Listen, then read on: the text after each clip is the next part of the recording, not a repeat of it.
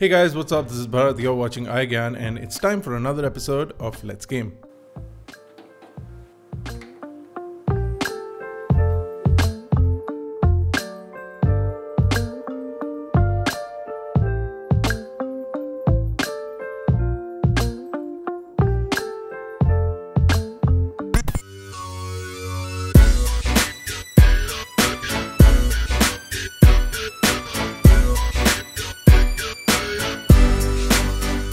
Now in our previous episode, we showed you how to build a gaming PC in about 70 to 75,000 rupees. Now since making that video, not only have we installed and downloaded and played a whole lot of games on this machine, we made 2 additional upgrades. But before we get into gaming and those upgrades, let's talk about the parts that we used for this PC build. Now to start off with the cabinet, we went with the Corsair Carbide series Spec 01. Now this is a steel gaming case. It also has red LED lights and a display window, which basically helped me get started with the black and red theme that I was thinking of. We also went with the Corsair CX650 power supply. Now I wanted to choose a modular power supply, but at the time of ordering, it wasn't available. So I went with the non-modular one, but I would recommend going for the modular one so that then the extra cables are not lying around at the bottom of your cabinet. Aesthetically, we also went with the Circle 120mm 15 LED cooling fan. Now this is a silent cooling fan and it adds a whole lot of red color to the build. Again, this was a non-expensive accessory which made the machine look good and also keep the cooling in check. To also get some more red color in there, I installed Cooler Master universal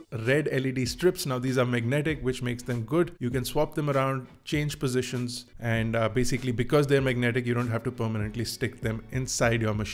For the motherboard, we went with the Gigabyte Z370M D3H motherboard. Now there are certain reasons that I went with this motherboard. Although it's not a full-size motherboard, it's a smaller mini size motherboard, but it does have a few features, and for the price benefit that I was getting, it was giving me the same kind of features as a full-size motherboard, so it was definitely worth the choice. Also, it does have 2 M.2 SSD ports, which means that in the future, if I want to install M.2 SSDs, that expandability is available and for a relatively low price, supporting the 8th generation Intel Core i chipsets. Now speaking of the 8th generation Core i CPUs, I used the Core i5 8400 CPU. Now this is the 8th generation one. It does have 6 cores and 6 threads, 2.8 GHz on the clock with a maximum turbo of 4 GHz. It does support Intel Optane, which means that the M.2 SSD slots can use Intel Optane, and it does have Intel UHD graphics 630 within the chipset itself or within the CPU itself, which means that it does have a good amount of graphics power in there, and anything more than this would have really stretched the budget out, so I stuck with this. Now there is one thing we changed. Instead of using the HyperX Fury RAM, we swapped that out with 2 sticks of ADATA 8GB RAM.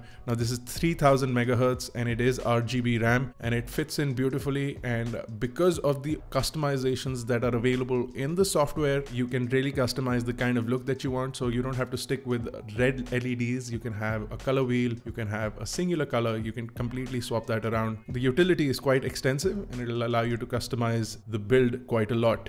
Now for graphics, we went with the Gigabyte GTX 1060 with 3GB of GDDR5 RAM. It does support DirectX 12 and it is an overclockable graphics card, which means that once you install it and install all the drivers, you launch the Gigabyte utility and you can totally tweak around the graphics card, increase the voltages, increase the performance, increase the fan speed. Depending on how much and how you're using this graphics card, you can totally exploit it and get a lot more performance from it. Now it does have several variants available with several boost clocks. The one that we got was a 1797 megahertz boost clock. It does support 8K displays and it ran most of our games in really high frame rates, and we'll tell you about that in just a minute. Now I also added the TP-Link simple wireless nano adapter in the USB plug to get myself some Wi-Fi, and with this, now I paired this machine with the HP Envy 27-inch 4K monitor. Now this is a standard 16:9 aspect ratio monitor, but it looks fantastic. It's got a matte finish body, a really solid metal frame, and really good resolutions with 178 by 178 viewing angle. Now, if you're looking for something with a better response time and a more gaming aspect, you'll look for slightly less resolution displays if you want to keep them in a budget. Depending on what your budget is, swap around the monitor. Now, I wanted a wireless mechanical gaming keyboard, and luckily Logitech makes one. It's the G613 wireless gaming keyboard. It's a hefty keyboard. It does come with a palm rest as well, weighing in at 1.9 kilograms. Now, it's got Roma G keys from Logitech. These are custom keys made by them. They are really tactile and are rated for 70 million keystrokes. So you'll use this keyboard for a really long time. The only downside to this, I feel, is that there is no backlighting or any RGB support. I think I managed to do enough red lighting with the setup, so I decided to keep the keyboard at a subtle, and this keyboard is fantastic. It does have dedicated gaming keys, and it does have several options that you can enable. It connects over Wi-Fi, and it also connects over using the dongle that it comes with, which is ideal for gaming. Now, I paired the keyboard up with the Logitech G603 wireless gaming mouse. Now, this is a really great mouse, completely wireless. It does have the Lightspeed wireless tech from Logitech. Just like the keyboard, it connects at 1 millisecond of response time. You also have 12,000 DPI modes in this, all the way from 200 to 12,000, and battery life is rated for 500 hours of continuous use, and it uses standard AA batteries, which you can swap around. Lots of gaming keys, extremely ergonomical, really good to use. So definitely check this out. I'll leave links to everything that I've used in this build in the description below. Now, for the CPU cooler, I also decided to upgrade the stock cooler with the Cooler Master Hyper 212 CPU cooler. Again, this has red LED lights, and that was primarily one of the reasons I wanted to use it. You can install 2 cooling fans on this on either side, so depending on what you want for your build, it comes completely set up. It works with AMD as well as Intel chipsets, so a really budget CPU cooler. If you don't want to go in for high-end coolers, this one is a good step, also because this is not an unlocked CPU. You really do not need that much cooling going on. Now, once we had that, we installed a couple of red LEDs, a red lamp, got some red speakers on there, and with the whole setup completed, also used a red chair, and our gaming setup was fully complete. Now, I'm extremely pleased with the way the machine came out. We decided to run some benchmarks, and with Geekbench, we got fantastic scores on single core as well as multi-core on the Geekbench 4 benchmark. We also got fantastic OpenCL scores for the graphics card, upwards of 130,000, which makes this gaming machine ideal for the kind of monies that we spent on it, which was not a lot to begin with. Now, after all of that, it's finally time to check out some of the gaming. Previously, you guys commented saying that we weren't playing enough games, so we downloaded a whole set of games using our Steam account, and we're gonna play some of those. But before we get into those games, we decided to play Gears of War, downloaded from the Microsoft Store. Now, Gears of War 4 at 2K resolution or at 4K resolution with everything on high or maximum. We got anywhere from 50 to 60 FPS while the game was on 4K. Even though the gameplay experience was not the best, we downgraded the resolution just a little bit to get upwards of 60 FPS, which made the gaming experience quite a lot good. Look alive! TV's incoming! Alright, what's next? All lawful targets!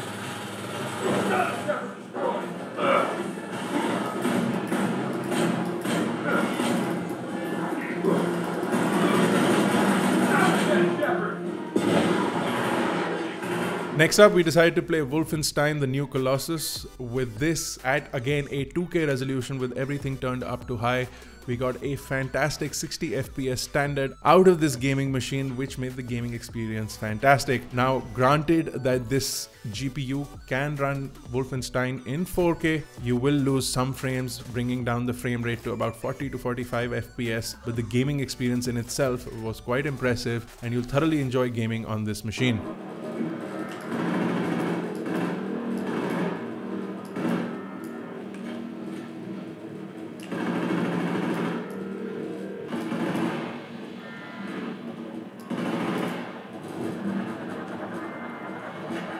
Now, moving on, we also played Grand Theft Auto 5, and maintaining anywhere from 60 to 100 FPS on this machine with a 2K resolution running on DirectX 10.1 or even on DirectX 11. We got a fantastic gaming response from this machine, and it manages to run the game at maximum frame rates without any problem.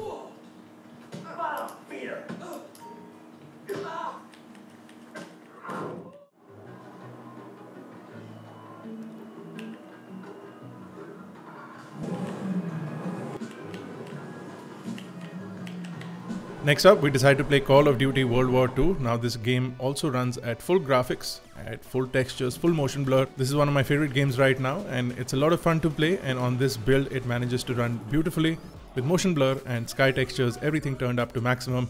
You get a really impressive gaming experience from the game, and you'll forget that you've been playing this game for hours and hours on end. Target that MG-42 nest, right side! Fire!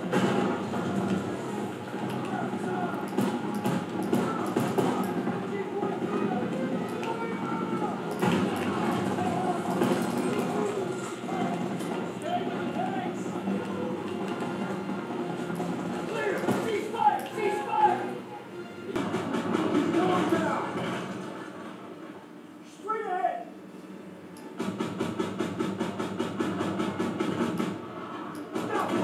That's all you got! 7 o'clock!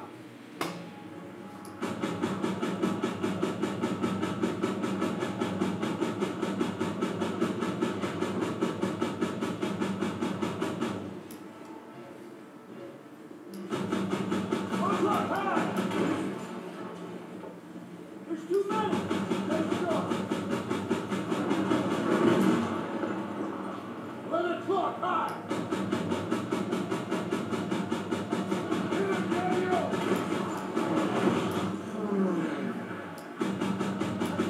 And finally, for PlayerUnknown Battlegrounds or PUBG, we decided to play this game as well to get anywhere from 60 to 100 FPS on maximum graphics that we could enable on this while playing natively. We were getting some connectivity issues initially while we were playing or testing this out, but once the game was fully loaded and connected to the servers properly, we got a fantastic gaming experience from this game as well, and the graphics, the overall performance from the CPU turned out to be fantastic.